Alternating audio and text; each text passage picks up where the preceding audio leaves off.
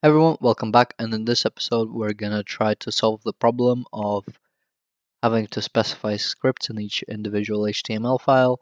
We're gonna do this using Webpack. So Webpack out of the box doesn't support this, but there's a plugin called HTML Webpack plugin, and this plugin allows us to inject, basically specify some options of how we want to inject scripts into which files. So let's go ahead into our console and let's type in npm install flag d and html webpack plugin. Okay, now that that's done, let's take a look at our package.json, and here is the plugin that we want.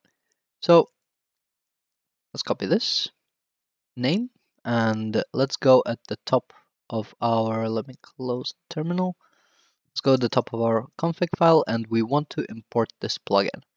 So we go ahead and type in const html webpack plugin, and we require this Webpack plugin. There we go. Now we're gonna start slowly, and later on we'll convert into basically making this a little bit more automated. So don't worry if this seems a little bit troublesome to do. So what we want to do is specify a property plugins, and this is an array. And in this array, we want to do new HTML Webpack plugin and call it as an object. And in here, we want to specify some options. And the first option we want to specify is the template. So let's say template, and let's point it to our src, and let's do index.html. Next thing we want to do is we want to specify the file name that we're going to output, right? So file name, and let's output it to pages/index.html. By default, it will sort of go into this dist folder here. So it's going to end up in dist pages/index.html. All right. And next we want to specify chunks. So chunks are the actual, which actual sort of bundles or which actual chunks of JavaScript do we want to inject into here. So we have a chunk called index, and another chunk we have is called vendor. So vendor is the shared one, and index is the chunk that's inside the HTML. So, or rather, that we use for this HTML. So let's say index, and let's say vendor. Okay. And next we want to specify inject true. So we're injecting here. Okay. Let's delete the dist folder. And let's do npm run build. Okay, let's take a look at what we got. And you see we got this pages folder now. And inside this pages folder, we have our HTML file. And you can see that we haven't removed these two scripts, but it's still injecting these scripts here with the correct pathing. So we're inside pages, 2 dots to exit the folder pages, and now we're inside the dist folder, and /js/vendor, so that's the vendor, and the next one should be about the same, but it will go into index and take the index.js. All right, so seems pretty straightforward. And now if we, let me bring this up, still in Explorer, let's go into dist pages, and I will just open this in the browser. And here it is. So dist pages index, it's working. All right. Now let's quickly go into our index HTML. Let's remove these scripts since we know we no longer need them. And let's do the same for the about page. Okay, let's go into Webpack. Let's put a comma here. And let's do the same for the about page. So everywhere that we have about, we want to replace this. And cool. So we got that. Let's remove the...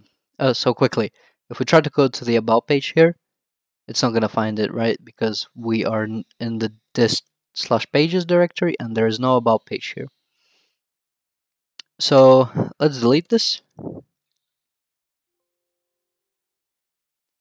And let's run npm run build.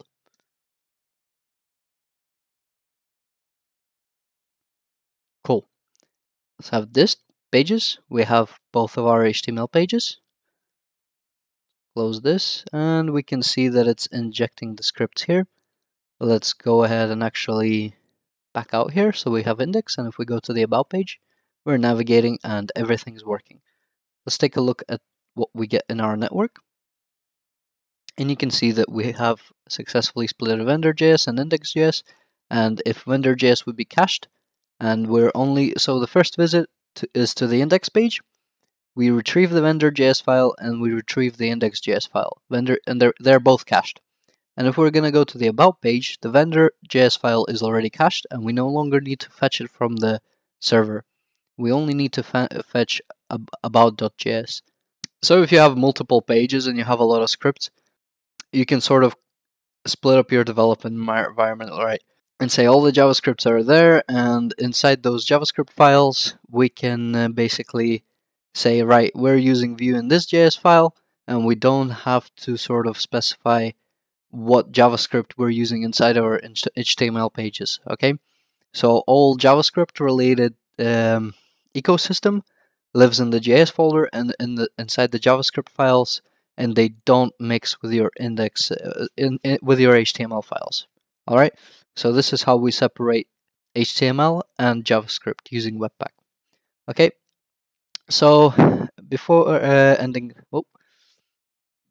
this episode, let's actually try to fix this up. So if you think about it, right, if I have like 10 pages, 100 pages, my plugins is gonna look pretty big, right? So what we want to do is we want to load all of our HTML files, and we want to automate this process, okay? And the way we can do this is we can do this with glob. So make const glob equals require glob. Let's comment these out and let's go here. So let's create a variable where we're gonna have HTML pages, right? And we can take glob, call the sync method, and in here we want to specify the path to our pages. So it's gonna be ./src /all.html. So we're basically specifying something like a search string, which we are gonna use to grab our HTML file. So at this point, let's just do console log HTML pages. Okay, so you get an idea of what we're getting. So npm run build, and here you can see our array of paths. So let's grab one, and we'll just use it as an example. And then let's do map. Oh, wrong place. Let's do map path. Okay, and let's put a comment path example, and this is what it's gonna look like, right? So now to just to give you an idea of what a map does, is almost like a for each loop, but a slight difference. But all you need to really know if you're not familiar with map is that it's for each loop. So let's just do path replace .html, and we want to replace it with an empty string. Okay, let's run build again here. And here you can see that we end up again with an array of strings, but this time all we're doing is we're removing .html from every element.